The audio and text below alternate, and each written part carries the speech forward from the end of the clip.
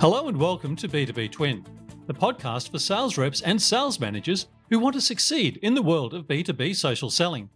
Tony Hackett is my name, and I'm coming to you from the land of the Gadigal people. I have over 35 years B2B sales experience in the tech industry, and the last 5 years has been heavily focused on social selling using text, video, and audio. In this podcast, we'll be sharing valuable insights, tools, and techniques that'll help you create effective B2B social selling content.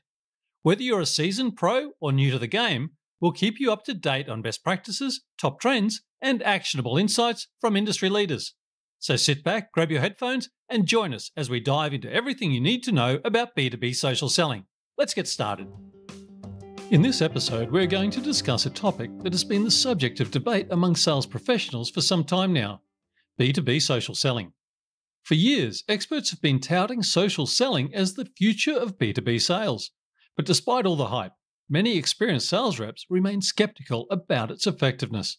They argue that social selling is just another buzzword that sounds great in theory, but fails to deliver results in practice. So why exactly do these seasoned sales reps believe that B2B social selling will never cross the chasm? Is it just a cause of old school thinking, or is there something more substantial behind their skepticism? We're going to explore this topic and delve into why experienced reps think that successful B2B selling requires much more than just being active on LinkedIn or Twitter. Why B2B social selling will never cross the chasm for experienced sales reps. B2B social selling uses social media platforms to identify, connect with, and engage potential customers in a business-to-business context. It involves building relationships with decision makers through consistent engagement on social networks like LinkedIn, Twitter, and Facebook. This approach can be an effective way for sales reps to reach out to prospects that are otherwise difficult to reach through traditional methods. However, experienced sales reps may not see B2B social selling as a viable option because it requires significant time and effort before seeing results.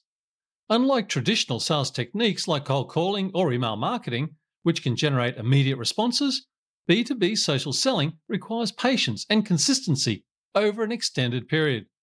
The time investment may outweigh the potential benefits for business development professionals already well established in their industry. Blogs have become essential tools for businesses engaged in B2B social selling, as they provide valuable content that helps attract potential leads. Blogs provide informative content about products or services businesses offer while positioning them as thought leaders in their respective industries. By providing relevant information via blogs, companies can establish themselves as credible sources of information within their industry, something that can help them stand out from competitors when it comes time for decision makers to make purchasing decisions. Next, the chasm. Why it's difficult to cross. The chasm represents the gap between early adopters and mainstream buyers. Crossing the chasm in B2B social selling means convincing experienced sales reps to abandon their traditional methods and embrace new technology. However, this is easier said than done. The status quo is a powerful force that resists change, especially if it threatens established routines and ways of thinking. Experienced sales reps are more concerned with understanding their buyers than adopting new tools. They believe personal relationships are crucial to closing deals and that technology can never replace face-to-face interactions. To them, social media platforms may help gather information about prospects, but are not a substitute for human interaction. In summary, crossing the chasm requires more than introducing new technology. It involves changing mindsets and behaviours by addressing early adopters and mainstream buyers' needs and preferences. Experienced reps may be open to trying out social selling techniques. Still, they will only do so if they see tangible benefits in improving their ability to connect with buyers and close deals. Next, experienced sales reps. Resistance to change. Experienced sales reps often resist change, especially regarding new technologies and selling methods. This is true in B2B markets, where relationships and personal connections are valued over social media engagement.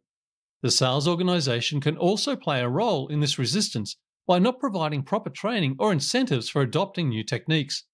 While social selling has gained popularity in recent years, it may only partially cross the chasm for experienced sales reps who have established networks and processes that work for them. These reps may view social media as an unnecessary distraction from their tried and true methods of building client relationships. The complex nature of B2B sales requires a deeper understanding of customer needs and goals than what can be gleaned through social media interactions alone.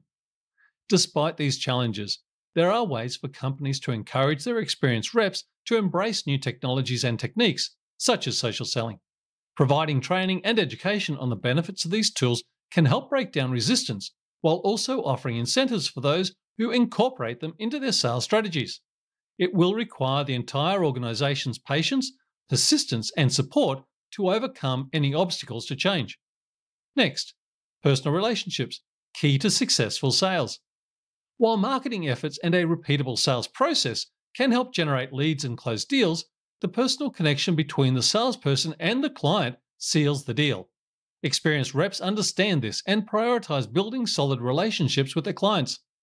In B2B social selling, there is often an over-reliance on technology and automation to generate leads and manage relationships. However, these tools cannot replace the importance of face-to-face interactions, phone calls, and personalized communication tailored to each client's needs. Despite technological advancements, experienced reps know personal relationships are essential to successful sales. They prioritize building rapport with clients by getting to know them, understanding their unique problems and challenges, and tailoring solutions for them.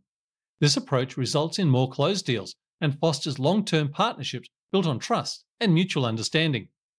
Next, time constraints. Social selling is time-consuming. One of the biggest challenges for experienced reps regarding B2B social selling is time constraints. Social selling requires significant time and effort, which can be difficult for reps juggling multiple responsibilities and priorities. To succeed, reps must dedicate daily time to building relationships, sharing content, and engaging with prospects on social media platforms. Another factor that makes social selling challenging is the diversity of B2B buyer types and customer segments. Each segment has unique characteristics and preferences regarding communication channels, content preferences, and buying behaviors. Sales reps need to take the time to understand these differences to engage with prospects and executives more broadly on social media platforms. B2B social selling can be an effective way for sales leaders to build relationships and generate leads, but it requires significant time and resources. For experienced reps already stretched thin, this may make it difficult or even impossible to embrace this approach. As a result, B2B social selling may only cross the chasm for these individuals if they are willing to be able to devote additional resources to this activity to speed up the buying process. Next, ROI uncertainty. Measuring social selling success. One reason B2B social selling may need help to gain widespread adoption amongst reps is the need for strong leadership and guidance on its implementation. Without clear direction and support from upper management, sales teams may not see the value of incorporating social media into their selling strategies. Cold calling has long been a staple of B2B sales, and many experienced reps may be hesitant to abandon what they know works in favor of a newer approach with uncertain ROI. Another factor hindering social selling adoption among experienced reps is the difficulty of measuring its success. Compared to more traditional metrics like the number of calls made or meetings scheduled with the customer base, it can be harder to pinpoint precisely how much impact a particular social media post or interaction had on closing a deal. This uncertainty can make sales managers and reps uneasy about investing time and effort into something that may not yield tangible results. However, with the right tracking tools and methodologies, it is possible to measure the ROI of social selling efforts and show their value to even the most skeptical sales team members. Finally, conclusion. Social selling is a useful tool, but not a replacement for traditional methods. While social selling can effectively reach new leads and build relationships, we should not view it as a complete replacement for the traditional sales cycle. Experienced sales reps who have built strong networks and established rapport with their customers cannot rely on social media to affect buying decisions and close deals. The effectiveness of social selling may vary depending on the size of companies and the resources available in their marketing departments.